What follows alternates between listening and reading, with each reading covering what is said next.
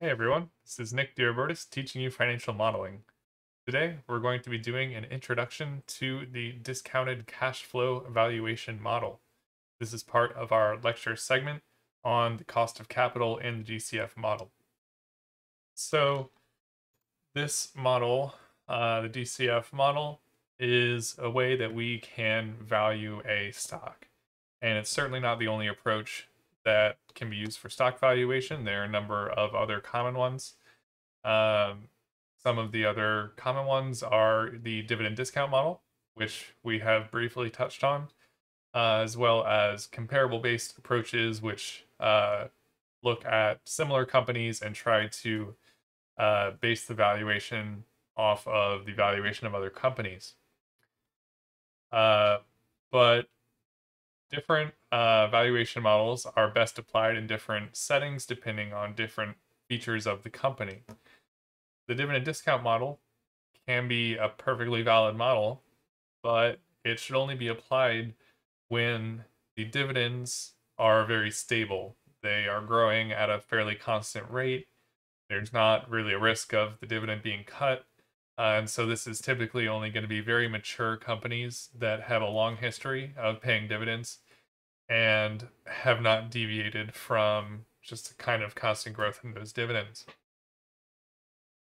And then the comparable approaches, uh, the issue there is that it's not going to be very specific to this company. You're always just comparing to other companies that are out there, and the approach is only going to be as good as those comparisons can be. And oftentimes, for a company you're valuing, there are not really good comparables available.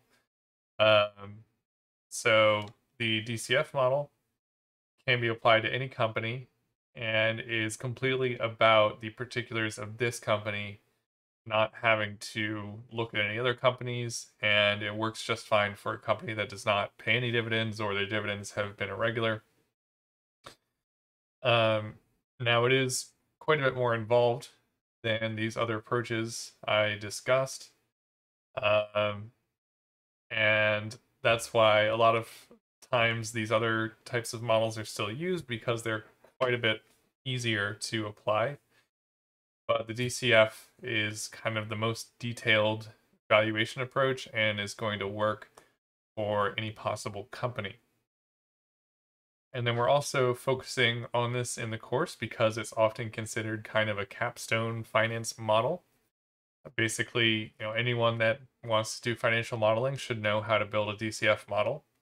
And I've often seen this as part of a job application process that employers will actually request that you prepare a DCF for the interview.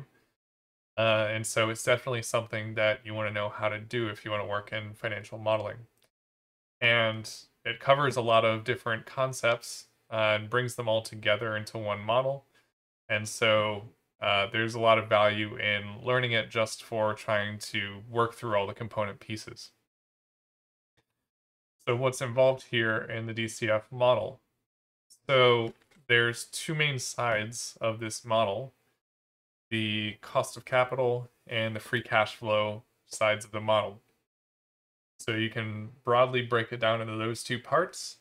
There is a little bit outside of that in determining the enterprise value and stock value, but that's a very small part of the model. Primarily, the work involved is in estimating the cost of capital and estimating the future free cash flows.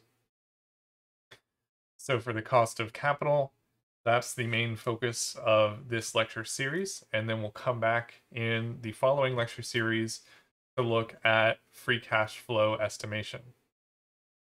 The cost of capital estimation has a few different parts.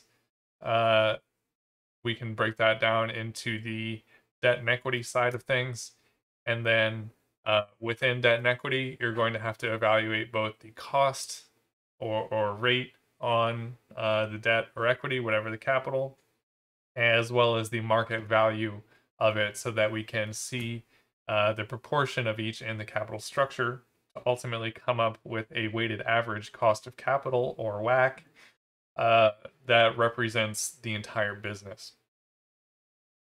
And on the free cash flow side of the model, there we will be calculating the historical free cash flows based off the financials, and we'll be projecting the historical financial statements into the future, and then calculating the free cash flows off of those projected financial statements. And then all this gets put together to ultimately come up with the enterprise value of the company. So the DCF, as you may have already thought a little bit by the name, discounted cash flow, it's all about just taking the present value of future cash flows to determine the value of this company. So, I mean, you'll see that in a lot of financial models that at its core, we're just taking a present value somewhere. But that is a very central concept in finance, so it's not surprising.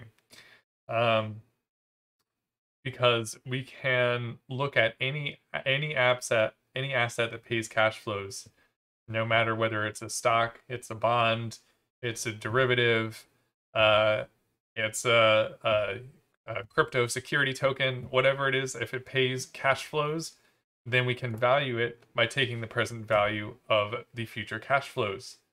Plain and simple, anything that pays cash flows, we can value by that approach. And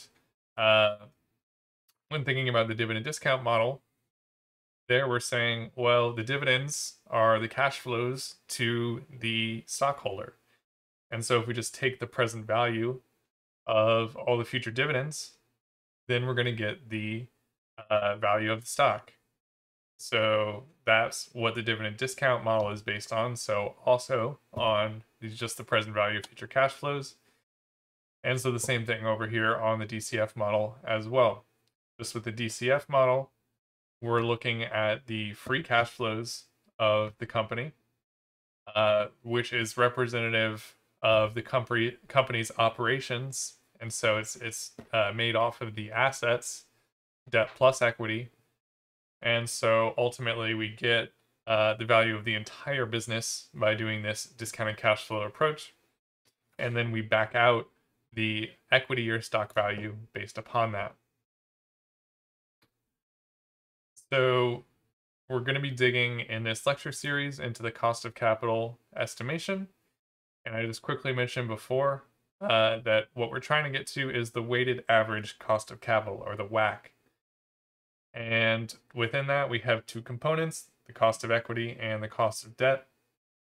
For the purpose of this lecture series, we're going to ignore preferred stock. It is generally a very small proportion of any company's capital structure, and so it's not going to make much of a difference. But you could apply similar approaches there, just if you value the market value and the cost of preferred stock, then you could work that into this same structure. We're just going to focus on the equity and the debt. So we're going to have to figure out the costs of each of those, as well as the market value of each of those to be able to put them together into the WACC. As far as the cost of equity, we're going to look at using the capital asset pricing model, or CAPM, for that approach, though there are certainly other valid models that we could use. And cost of debt, we'll look at a couple different approaches, but the most common approach is to look at interest payments on the income statement to determine that. And getting into free cash flow estimation, so there we have to start by looking at the historicals, calculating historical free cash flows. And then we go to project the future cash flows, which is typically done by projecting the financial statements themselves into the future and then calculating the free cash flows from those projected financials. So that's a quick overview of everything that we're going to be doing in the DCF model. And then for the rest of this lecture series, we're going to focus on digging into this WACC and how we can estimate the cost and market values of equity and debt and put that together into the WACC. We're also going to look at this remaining enterprise and stock value portion of the model and see what we need to do there as well. So thanks for listening, and see you next time.